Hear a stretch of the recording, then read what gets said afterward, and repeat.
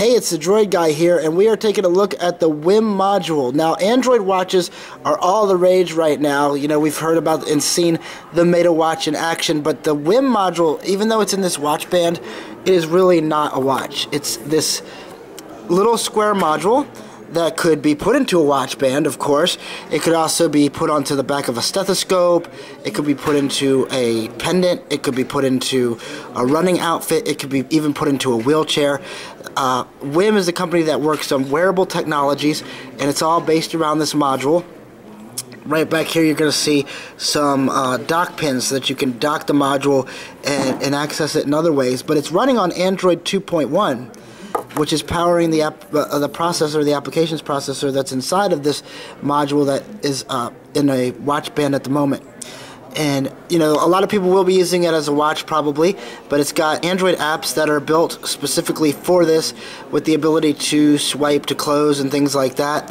One of the really coolest things that we saw on our friend Ted's watch is the coffee card.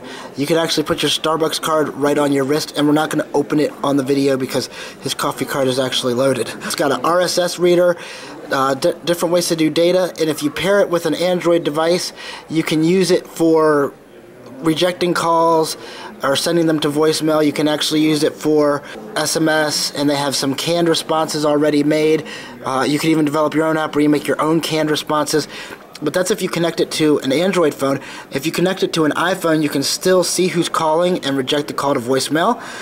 So we can share some Android love with our iPhone family. There's an ARM11 processor that's handling all the applications processing in the WIMM module. Right now it's in on mode. As you can see, it's backlit and the processor's actually running. You can put it into standby mode, and then what's going to happen is every minute or once a minute, the ARM11 processor is going to wake itself up. It's going to check the time so that you're keeping the correct time, and it can even pull from whatever you tell it to down here for data. If you see Ted's got an appointment at 1 o'clock, you can put your calendar there, an RSS feed. When you're connected to a phone, text messages, and there's your RSS reader right there.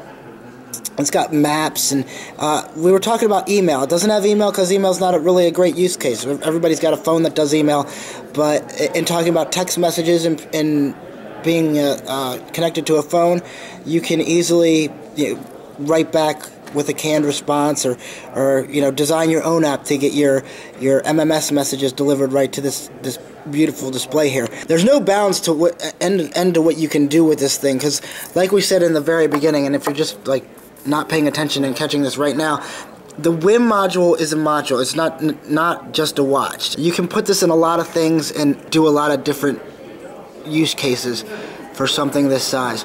If you're a developer looking to develop on something like this, you need to check out WIMM.com, WIMM.com.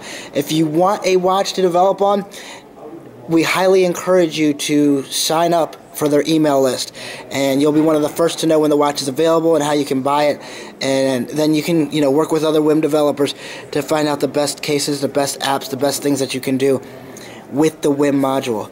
This is the WIMM module, and it's an Android wearable from WIMM. WIMM.com, WIMM.com. I'm the Droid Guy live at CTI Enterprise and Applications in San Diego. Thanks for watching.